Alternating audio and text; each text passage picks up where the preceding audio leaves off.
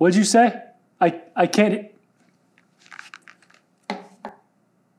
Do I have change for a 5? Double muffed. Oh, we're live. Hey, I'm Troy Mairs of Power Pack. Welcome to the video. If you bought a pair of ear protection recently, be that over ear or in ear, you may have noticed on the box a dB rating, a decibel reduction rating. Now the problem with that figure is it's a lab rating. It doesn't take into consideration real-world factors on the job site.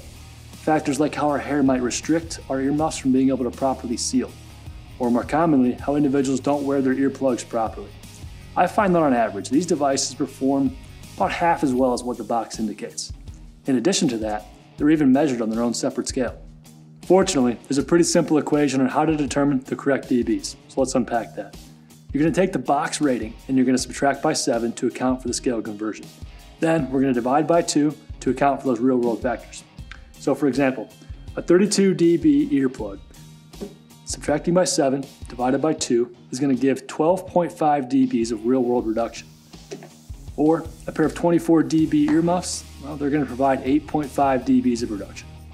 So let's say we wanted to double up on our hearing protection. We could just add the two numbers together, right? Well, unfortunately, it doesn't work that way. If we wanted to add these two together and figure out what the dB rating is, we would take the higher number of the two and we'd add 5 dBs to it. So this dual protection package would have a total of 37 dBs for the NRR, which equates to about 15 dBs of actual real-world noise reduction. I know that doesn't sound like much, but our goal is to keep our daily exposure levels below 85 dBs.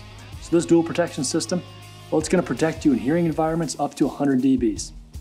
That's it for me. I appreciate you watching. Don't forget to like and subscribe. Thank you. Stay safe.